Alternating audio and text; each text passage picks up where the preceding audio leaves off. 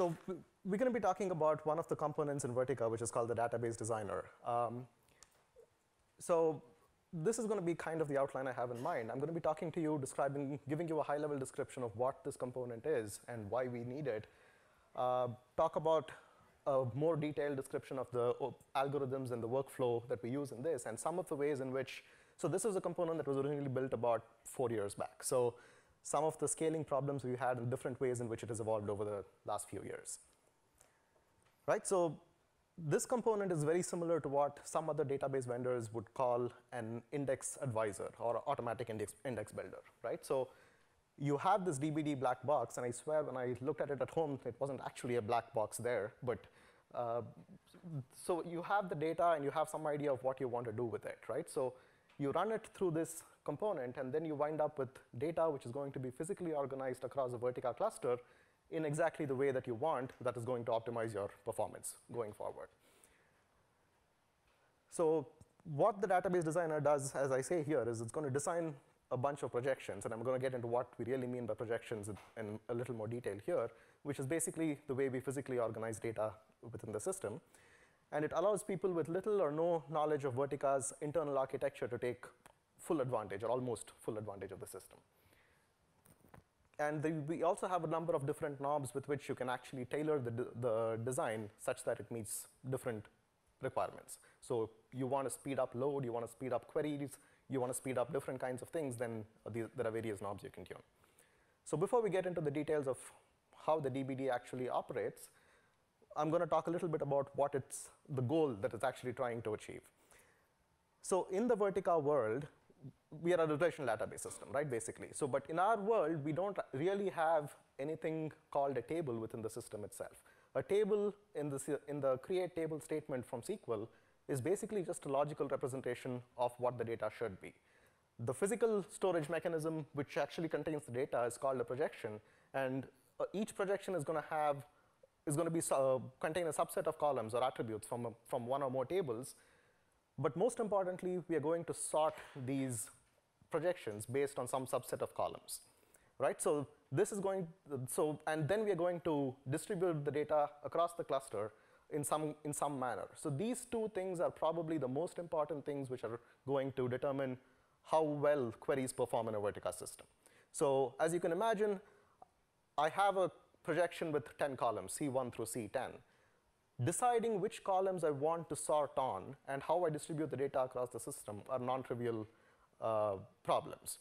And these are basically going to be the most defining attributes of the performance of the system going forward. So in addition to these columns in projections are going to be encoded and compressed, and I want to we have different kinds of encoding mechanisms, and I want to choose the best one, obviously, to minimize storage.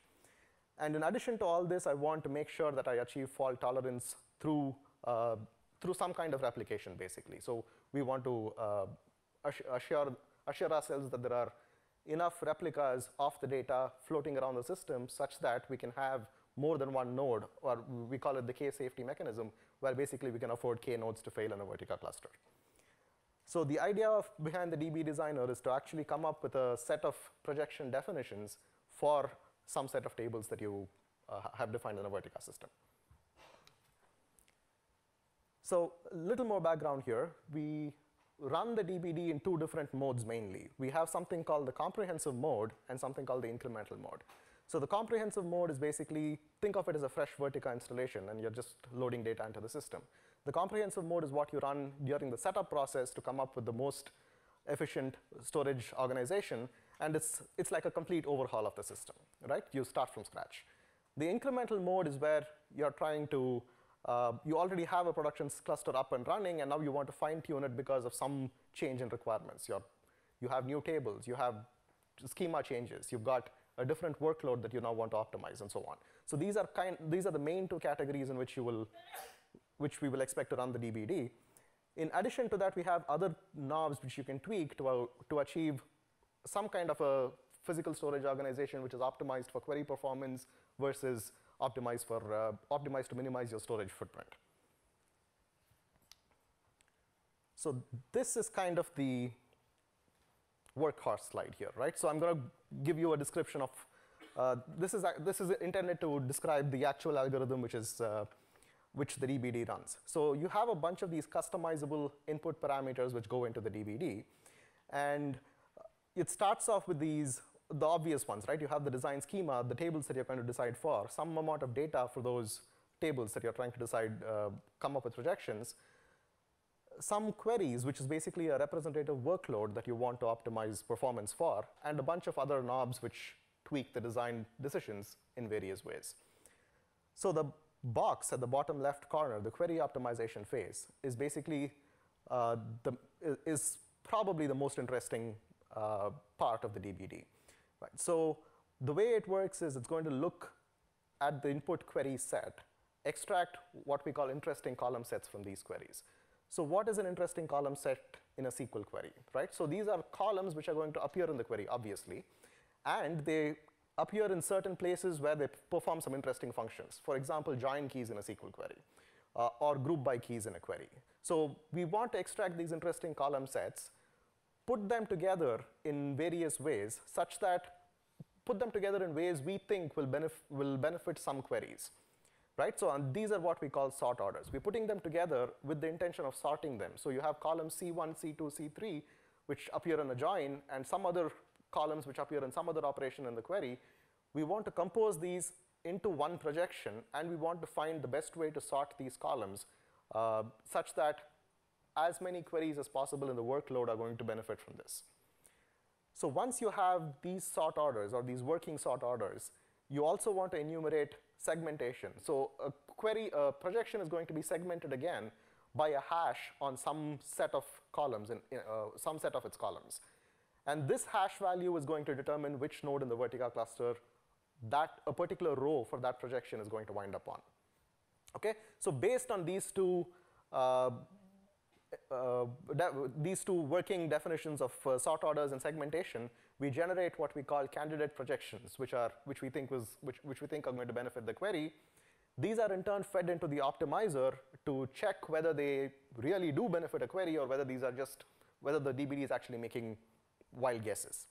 So based on this iterative loop, we then go back and keep generating more sort orders until we hit certain budgets that we pass in through the parameters on top. So at the end of this, we have a bunch of what we call winner projections, which are basically a bunch of sort orders and segmentations for certain projections. And now we want to find the best encoding for these projection columns. And this we do through some kind of empirical analysis of the actual data. And I'll talk a little more about how that works. But basically, we have different encoding options for different data types in a projection column. And we actually compress some sample data, and we try to figure out which is going to work best for this projection, for this sort order, and so on. So once I've gone through all this, I have a final design for my database, right? So the question is, there are two ways in which the database designer is typically used. We have the DBD, which is chugging away, and then it can automatically deploy a design in a cluster, right, which is the first picture on the left. The way it works is it's going to create these projections. It's going to load data into these projections. It's going to clean up after itself by dropping old projections, which it thinks are no longer necessary for the system. So, right? The other way in which the DBD is typically applied is when as you can imagine, the DBD is somewhat of a resource-intensive process, right? It does a whole bunch of, it's a very sophisticated search and optimization problem. So it's going to use up a lot of resources during its processing.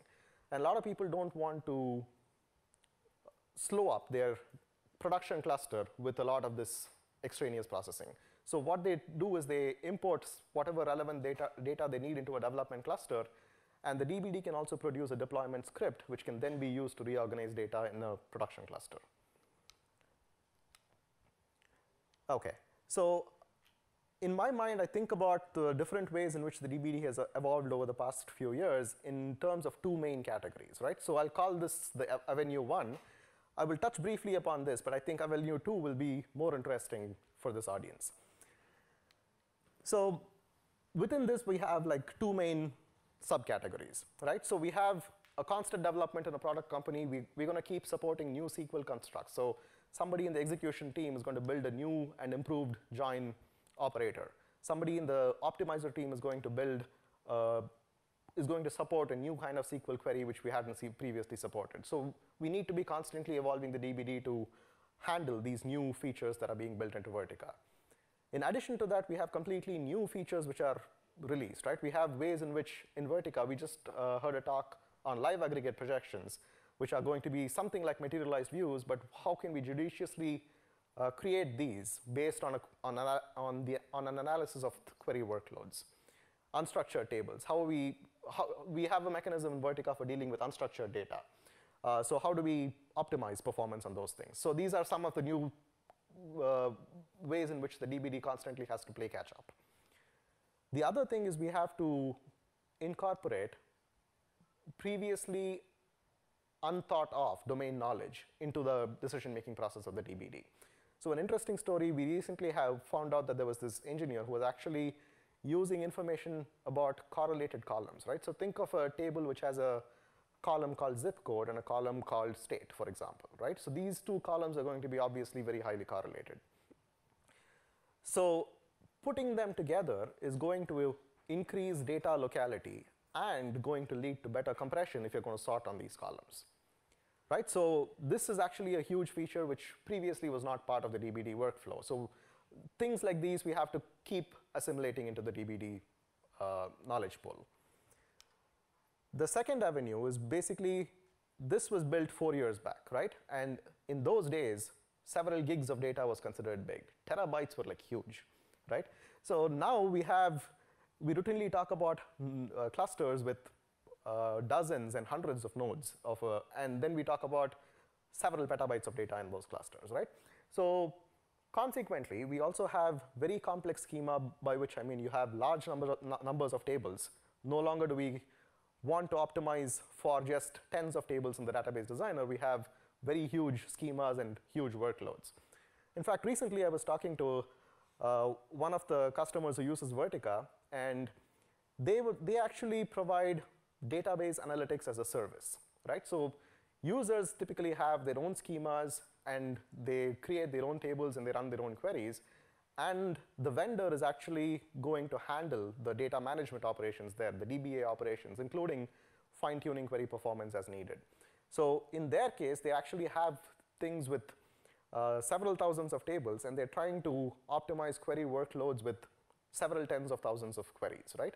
And we just talked about how this is actually a fairly sophisticated search and optimization problem, which requires a lot of processing, except this was originally built for the whole data set to fit in memory and then to run the whole thing, right? So which worked fine 4 years back. It doesn't anymore, or it doesn't work as well anymore.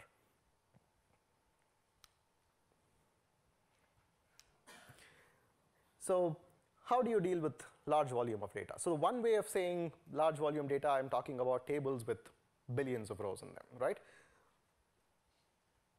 When I was talking about this problem to one of the HP fellows a few years back, this is what he said. What can you really infer for your purposes from a billion rows of data that you cannot from a million?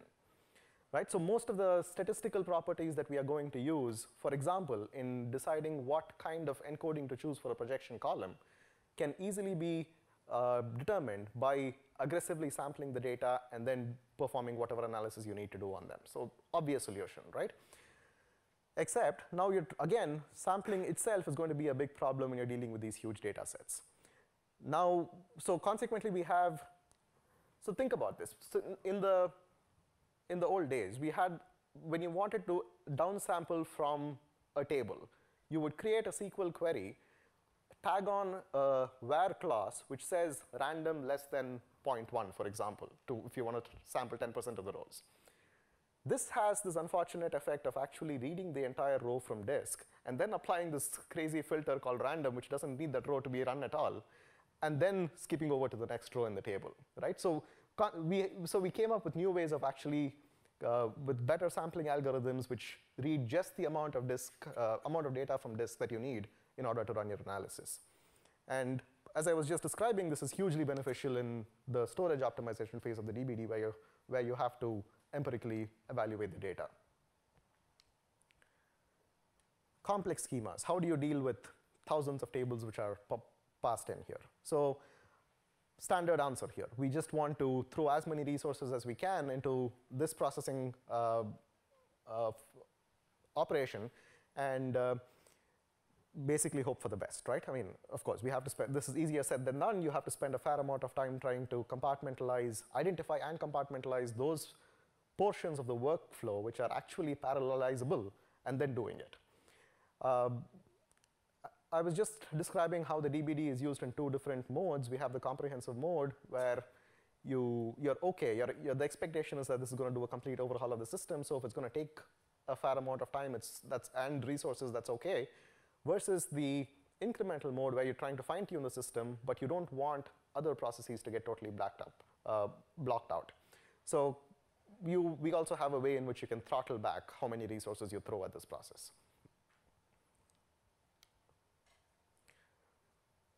The next problem I was talking about was these large workloads, right? So the original recommendation, again, 4 years back, was feed the DBD a small set of queries that you want to optimize for, that are representative of your workload, right?